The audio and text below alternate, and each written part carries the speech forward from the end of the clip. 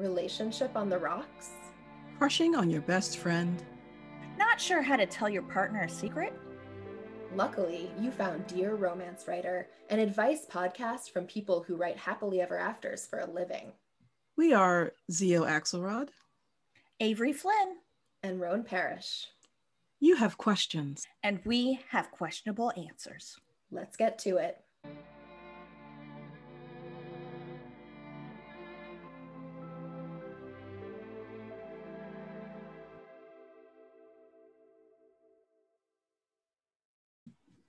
Our first letter this episode is from Lost and Confused, but hoping to find her own cinnamon roll soon. I love.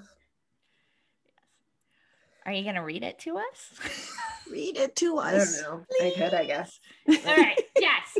Give us the letter. Tell us more. Dear Romance Writer, if I were the main character in my favorite Regency romances, I'd be the upper 20s spinster who sweeps a to-be reformed rake off his feet with her intelligence, kindness, and take no shit attitude. Alas, my life is not a Regency romance yet. I've spent my 20s kicking ass and taking names, and lately I've been thinking it would be fun to find someone to be awesome with. So naturally, I'm lost and terrified. How does someone go about finding someone and making a move if they don't make a move? Should I sign up for an online dating profile, even though it sounds exhausting? Eek, can you help? Oh my God. Yeah, and to have to do that during a pandemic when we're all inside. I was just thinking that, like, super easy to meet people nowadays. Oh, poor thing. Wow. Okay. Being somebody who has not dated in a million and years and like 2 decades. Here's what I would say from my old lady post.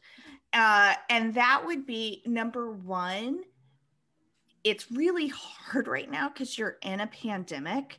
So don't feel this incredible, don't add the amount of pressure to yourself that you're probably already feeling. Yeah. So number one, give yourself a break. Give yourself a break. You do not need to stress out about one more thing. So that would be number one. Now, it is really fun that you've gotten to a point in your life when you can, when you, not that just that you can, but that you want to involve somebody else. That's awesome. That's fun. And I would say, try volunteering. There is still volunteering going on. Mm-hmm. So anything you can do to kind of expand your circle a little bit from you and your 5 dogs and your cats, that would be good. And it's me with the 5 dogs. I hope you don't have 5 dogs. It's insanity.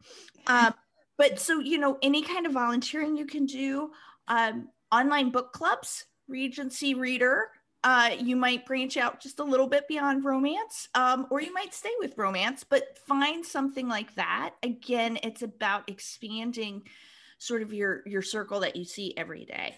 And the online dating stuff, oh my God, the cesspool stories I hear from that are insane. But, I think if you go in without like super expectations that your online dating experience has to be this way or that way, but give yourself some flexibility with that, it may be worth a try. So that's the old lady advice. What do you think, young whippersnappers? I haven't dated in a minute either, but like, I think especially right now, there are so many things happening online virtually. There's, like you said, book clubs. There's also cooking classes.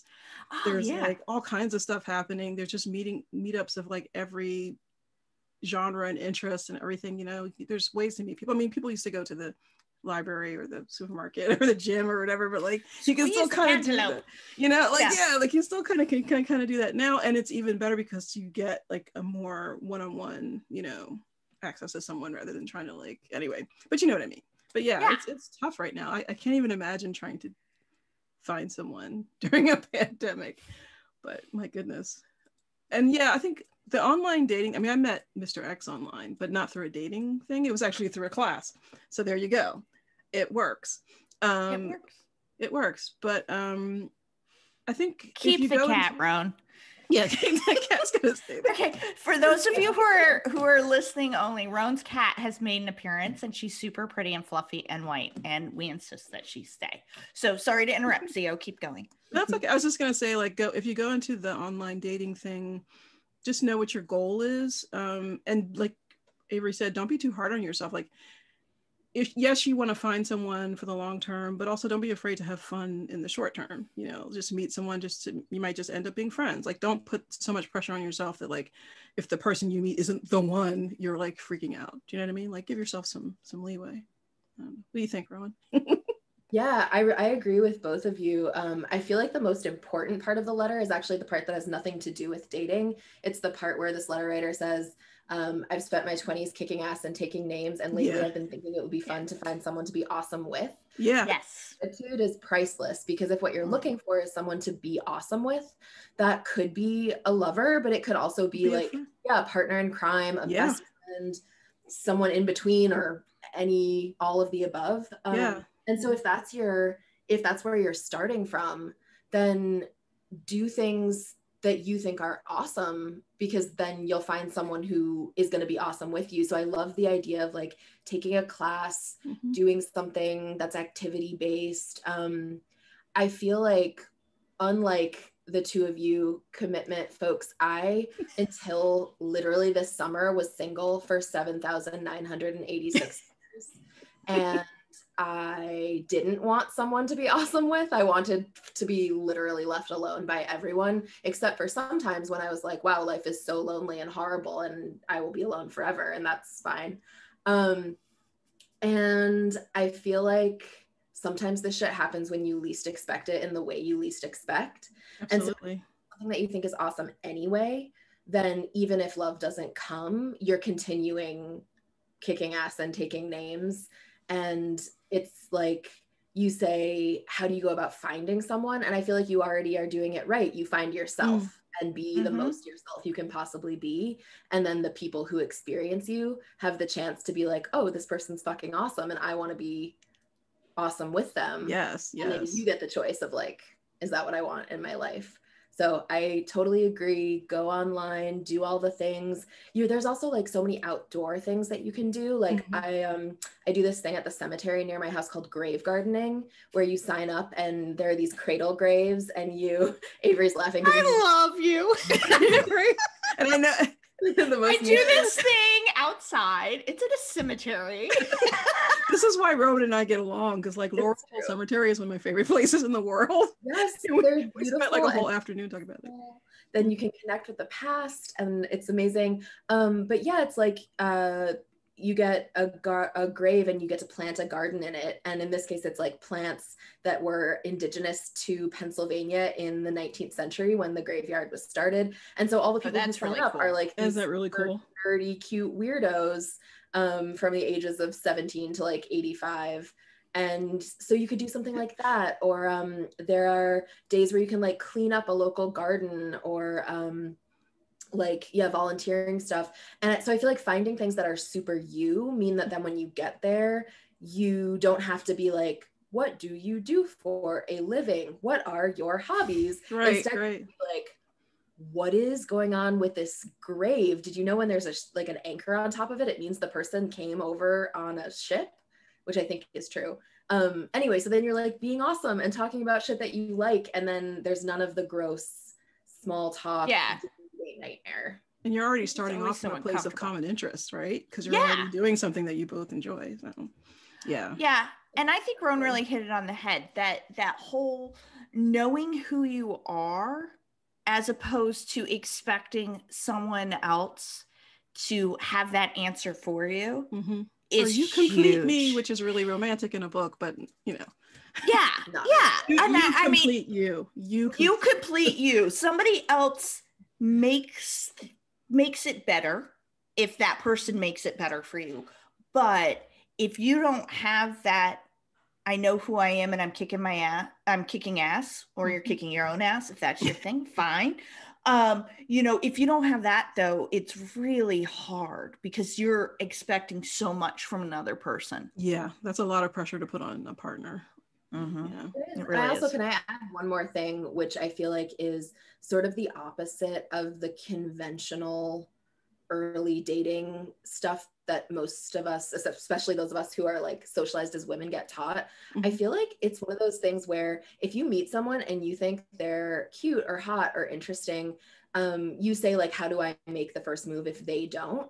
I feel like the best thing is just to be completely honest and be like, hey, I kind of am getting a little vibe between us. You seem like someone I would love to spend more time with. Would you ever want to get a coffee? Would you ever want to Zoom? Would you want to exchange phone numbers and we could like watch a movie and text during it? You're leaving it really open. It's not like making a move like in a kind of creepy way. Yeah. In a creepy way. Yeah. It's just being super honest that you're interested, and your interest could look like anything. It's not like it has to necessarily be romantic. You're leaving that person an out, which anyone who's ever hitting on anyone should always do. It's no pressure. If they're like, oh, you know, maybe I'll just see you here again. Just in case it's not clear, that means I'm 100% not interested in you. And then you know, and it's fine. And you didn't like lie down in a puddle in front of them and like some grand gesture. It's just, it's super chill, and you made the first move. And you can even be like, you're so cute, want to take a walk sometime? And if they say no, then you're like, great, if I see you around, I'll say hi. Is that okay? Just being super honest, super clear. And then if they like you and they're like, yeah, let's get a coffee, being really honest about what you want. Like, hey, I have just what you said. I've spent my 20s kind of like doing all this awesome shit, and now I'm thinking it might be fun to have someone to do it with. What's your deal? Like, it can just be so casual, but I really feel like there's all this nonsense around dating that's like, present yourself in the best possible way. Right. And like have this story, like you're selling yourself, which maybe that works for some people, I don't know, but I find it glib and obnoxious, and I feel like honesty is the literal most attractive thing. So and it's also, that sounds exhausting. Yeah. You know, I don't know about y'all, but I'm kind of done with exhausting things. So yeah. And I think also in that vein, being able to sort of take that coffee date or your graveyard gardening as fun in itself, and not to put like a huge expectation on it that, okay, we're doing this, and so it's got to be this. You know, it may just be that this person just turns out to be somebody who is in your life as a friend, or, you know, there's so many different levels of relationships that we can have with people, and they're all important. So yeah, definitely. Well, hopefully that answered your question. I hope you find a cinnamon roll. Some help. Good luck. And if all else fails, you know, eat a cinnamon roll. Yeah, real cinnamon rolls are delicious. Yeah, they are. Everyone should have them all the time. Maybe that should be this week's recipe. It is this recipe. The second I started saying it, I was like, I just gave away the recipe. No, so stay tuned to find out more about that. All right, Zio, tell us about our second letter. Okay, our second letter is from Andy. My husband and I are newlyweds, and while I'm ecstatic to spend the rest of my life with him, I keep worrying I'm not good enough and don't have what it takes to be a good spouse. What would you consider the essentials of a fulfilling and happy lifelong relationship? Oh, Andy. Aww. I know. Don't you just want to give hugs? I do. Socially distanced hugged. Socially distanced hugs. Oh. We're hugging you if you can't see. We're yes, we are. And we're giving you the aw face. And Andy's pronouns are they, them. They, them. We know. Okay. Yes. Thank you. I really feel like there are two parts to this question, if I can just dive in. Or two questions in this question. One is, what are the essentials of a fulfilling and happy lifelong relationship? And then there's the bit about worrying that Andy is not a good enough spouse. And I kind of feel like those two have to be answered or like responded to separately, because to me, they're two really different things. And I think that like there is a commonality between them. And the commonality is, it doesn't matter what we think a happy, fulfilling, lifelong relationship is or what a good spouse is. It only matters what you and your spouse think. Right. And so I think that to answer the second part of the question, I mean, don't get me wrong, I will tell you what I think the essentials of fulfilling and happy lifelong relationship. We will still tell you what to do. Don't worry. But it's not canon. But we're just saying your mileage may vary. Yeah, exactly. Yes. Mileage may Yes. vary, but I feel like this is such a fabulous question, to a question starter, where what I am imagining you and your spouse could do is sit down and have this be like a prompt. Like, because I'm an enormous nerd, I'll say like a journaling prompt, but you don't have to do it this way. But in my fantasy, it would be like, the prompt is, what are the essentials of a fulfilling and happy lifelong relationship? You have 15 minutes or whatever, and both of you write down or type or draw or whatever what that is to you. And it could be keywords that you jot down. It could be like a journal entry. It could be whatever you want, just like some notes that are coming undiluted from each of you without the influence of the other. And then you get together and you look at what both of you wrote and you see what things appear on both lists. Mm-hmm. And whatever those things are that appear on both lists, those are like things that you both agree about that are essential to a fulfilling and happy lifelong relationship. And then the things that are on each of your lists that don't appear on both of them, each of you takes a minute to be like, this is why I consider this essential. And then once you know each other's, like in addition to the ones you share, that's such a great check, because at every point in your relationship, you can be like, my spouse thinks that adventure is essential to a fulfilling and happily lifelong relationship. So this thing that they are looking to do seems like it's really hitting the adventure thing. And even if that's not one of my essentials, I want them to be happy and this is cool, so I'll do that. Or I want them to be happy, but this is totally not cool with me. So enjoy skydiving on your own, darling. See you when you get back. You know, and like, so that sets you off really strongly with the ability to, at any point, like, check in on each other's lists and be like, oh, this is why this person wants this thing, because it's hitting this thing that to them is essential. Or if it turns out you have really, really different lists, that's a conversation in and of itself. Like, what are the things that maybe we disagree about and need to compromise on? Or what are the things that we're really, really far apart on? And maybe these are going to be the sources of conflict, so we should just be aware of it. But I think that's like a great place to start a relationship, especially as a newlywed. Yeah, I was just thinking that. A clear check-in. This is a great point in the relationship to start that conversation, because you're at the beginning and it's like, we can set up for success if we do this now. Yeah, for sure. So my oldest got me watching Married at First Sight, which I had never seen before. But Married at First Sight? Wait, you have to explain this to me. All right. So it is basically, it's an arranged marriage show. Okay. But I thought it was going to be done basically in the super trashy reality TV ways. It's not so much. I say so much. But anyways, what was really interesting is one of the people that comes in and talks to him, he had a conversation with the newlyweds about something called naked. What did he call it? It was like naked emotions or something like that. And it's basically what you're talking about, Roan, where you come in and you have a safe place to be able to have this conversation about something that's bothering you or something you want, or however it may be. And I agree, Zio. I think that being able to have that in the beginning of a relationship is so important. I would also try to go ahead and sorry, my little thing just popped up to give me more time.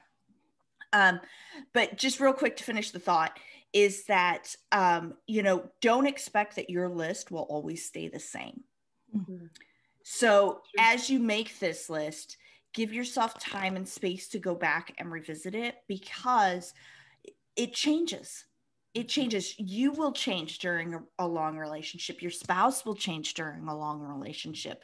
You cannot expect that won't happen. That is a guarantee. That is the one thing that you can depend on for sure. Yeah. In a lifelong relationship, is that you guys are going to change. So be willing to go revisit that. In fact, you can make it fun. It doesn't have to be a slog. You can go revisit your list and say, okay, let's do it. Fire's on, whiskey in the drink. Let's go. Yeah, I love that. And Roan's idea of checking in every once in a while. Yeah, exactly. Yeah.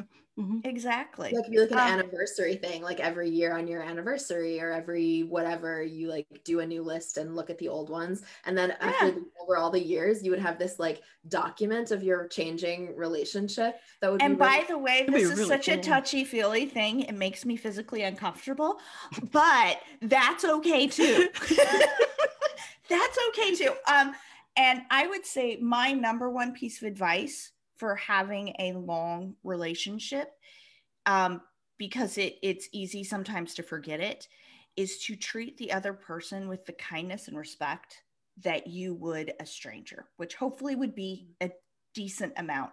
But it's easy, especially after some time, to take somebody for granted, or just to say, this is the person that I can be really snappish with because I'm in a bad mood.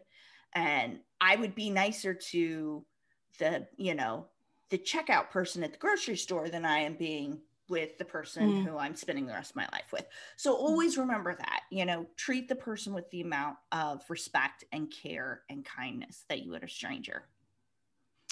I agree. I think, and the one piece of advice I can give for a long-term relationship is, it's okay to be independent. Like, you're not codependent in the relationship, or you shouldn't be codependent in the relationship. It's okay to have different interests. It's okay to like different things. It's okay for you to like 2% milk and for them to like whole milk. Like, it's okay. You don't have to agree on everything and like all the same things. And I think one of the things that I hear a lot from friends who are not attached, and they lament like, oh, I can't find someone who's into so-and-so like I am, so I'm always going to be alone. I'm like, well, you can still enjoy that thing. Like, you can find other people like in the groups that you go to, or the, classes that you take, that will enjoy that thing with you. And then you can share with your partner how much you enjoyed it, and they can talk about something that they enjoyed, and then you sort of share it that way. You don't have to actually be, Mr. X is not into the same TV shows and stuff that I'm into, but there's enough common ground that we can, we enjoy a soccer match together, and then I go and do my thing and he goes and, plays his video games or whatever it is. But you don't have to share like every single like and interest. And I think that's one of the things that people think, like everything matches up, like lines up, and it doesn't always. So no. Yeah, I think that's so important. Yeah. I would love to circle back to the first issue of Andy's letter, where they say, I keep worrying I'm not good enough and don't have what it takes to be a good spouse. Yes. And I think that is so relatable. And I have honestly the same advice that I had for the second part of the letter, which is like, there is no such thing as a good spouse. It's only what you think is a good spouse and your spouse thinks is a good spouse. And like, some people really care about having all these interests in common. And like Zia was saying, for some people that's not important. And so like, you only need to know what you expect of your partner and what your partner expects from you, what you need from your partner and what they need from you. Yeah. And if you're concerned that you're not good enough and don't have what it takes, my question to you is, are you worried about that because you know what your spouse expects and you're having anxiety about your ability to be that? Or is it that you don't know what your spouse wants, and what you're worried you can't measure up to is some sort of like in the ether generalizable sense of spouseness that's like from a spouseness. I love that. That's why I think there are as many ways to be a spouse as there are couples in the world. For sure.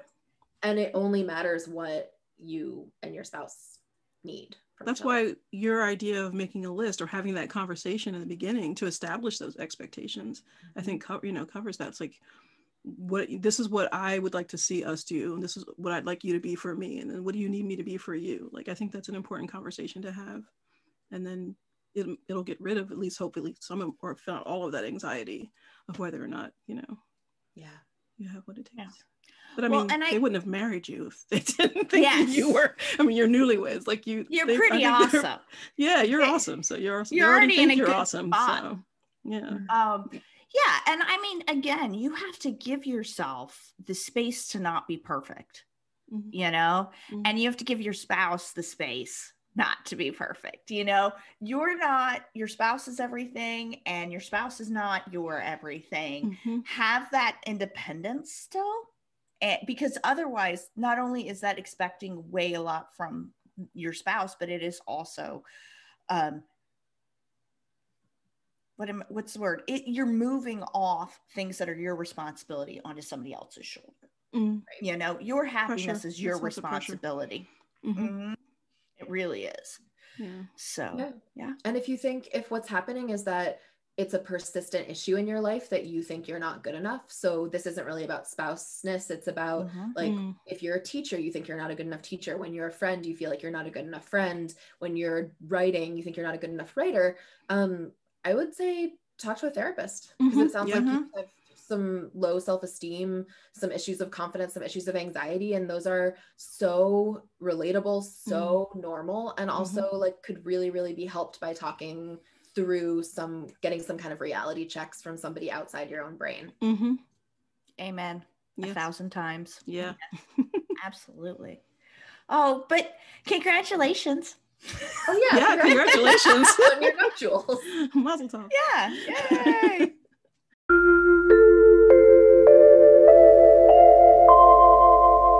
Hey Zio, what's the theme for our playlist this week? Oh, this week it's Looking for Love. How apropos is that? Love it. There's some great stuff on there too. I've got, let's see, we've got the Supremes on there. You Can't Hurry Love. I've got Death Cab for Cutie. We've got some Whitney Houston, some Beck, some Sade, Amy Winehouse, Keith Urban. I mean, there's like, I went a little crazy on this one. This one's got about 43 songs on it. So yeah, a little wild on there. But Sometimes yeah. Looking for Love takes a long time. Yeah. There you go. For sure. And when you got it, you've got a lot of kitchen dancing you need to do. So where can our folks find this fabulous playlist? We will put the link in the comments below, and also on our website. There's a link for our Spotify account. Yeah, so we're good. Yeah. Awesome. Yay. Well, as always, I am hungry. I know. And I know. So what is our recipe of the episode, Roan? I think we might have an idea. Could it possibly be? Yeah, I may or may not have 100% given it away earlier, but our recipe for this week is cinnamon rolls, inspired by our first letter writer. Y'all, I fucking love cinnamon rolls. Delicious. I want one right now. I haven't had one in forever, actually. Oh my gosh, they're so good. And our recipe this week, the recipe for cinnamon rolls this week is it's a classic cinnamon roll. But I have put in the recipe a couple ways to change it up. So I did one variation that is a pumpkin spice cinnamon roll for all of you PSL lovers. This is cruel torture. I have to tell you guys, I had my first pumpkin spice latte this year. Obviously, was it life-changing? I still haven't had one. It was pretty good, I'm not gonna lie. Yeah, okay. It was pretty good. Maybe I'll make one. Yeah, so I did a pumpkin spice latte variation, and I did a praline variation. Oh my gosh. So I'll be right there. Live your life. Yeah. I will like put on a hazmat suit and just come to your door. Well, Zio, you live close enough by that if you're very, very nice to me, maybe I will drop off some cinnamon rolls at your front door. I'm making hard eyes at Roan right now. Meanwhile, I'm crying. I know, I'm so sorry, Avery. It's you just mean. You just gotta come a little closer.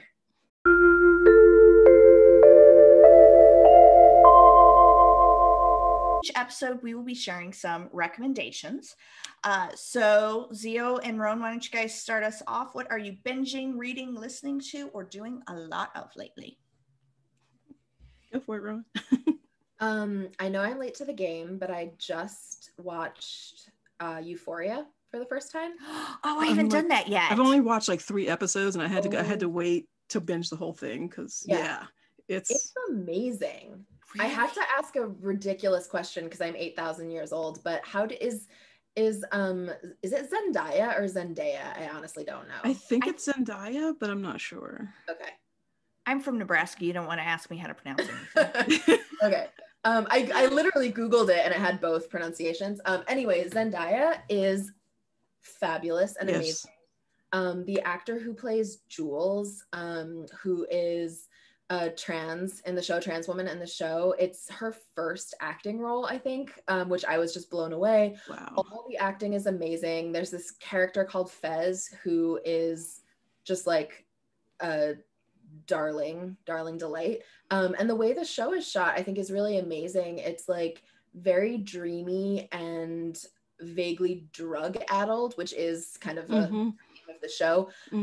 But it does it in a way that is like not music video-y at all. It actually feels really like being inside a teenage relationship, which like, okay, it's been a while, but I mean, I do remember.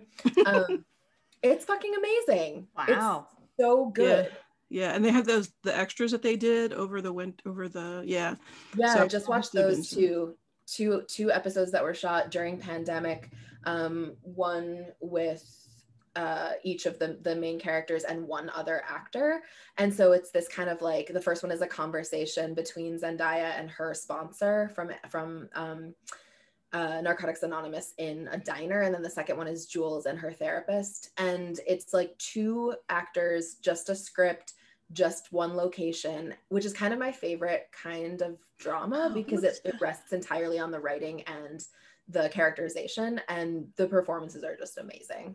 She's got a new movie out. I can't think of the name of it. Marie and Malcolm, or Malcolm and Marie. Malcolm and Marie. It's which is the like same director. Did Euphoria, writer director who did Euphoria. And I'm really excited. It looks amazing. Yeah, she's incredible, and she can sing too. Yeah, I didn't know that. She sings on some of the tracks on the Euphoria soundtrack. Yeah, she's the soundtrack PS is outrageously good. That's what got me into the show initially once I saw the soundtrack. Yeah. It's just like bangers all the way through. It's seriously, I love that. Well, the show I just finished is a completely different shade.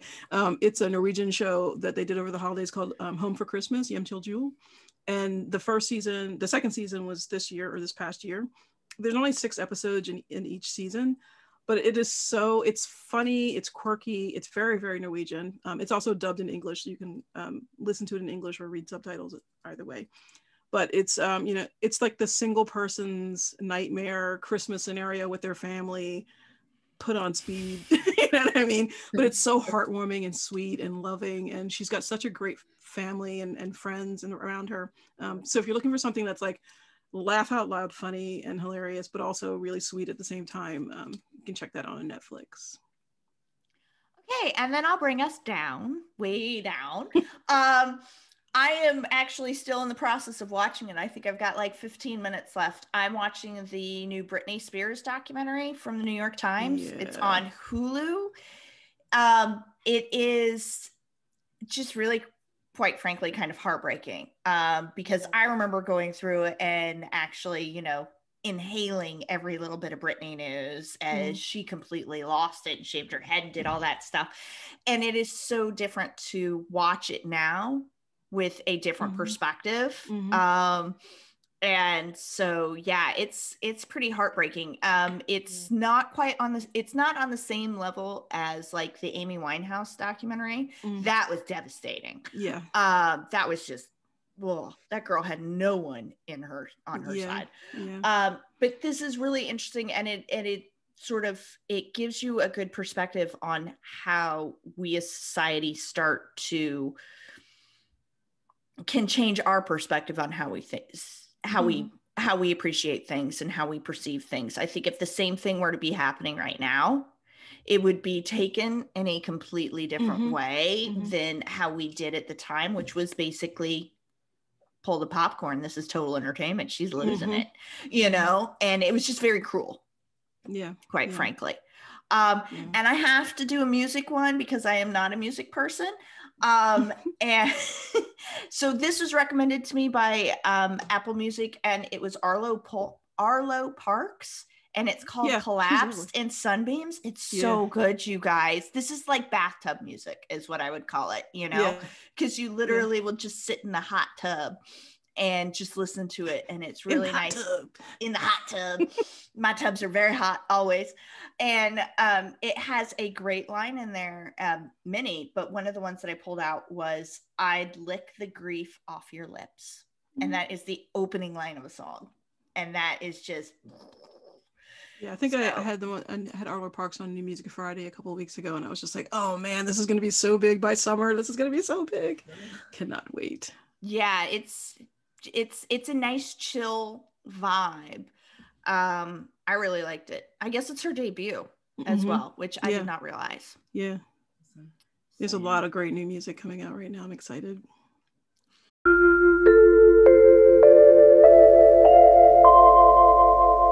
Thank you so much for listening. What did you think? Did we get it right?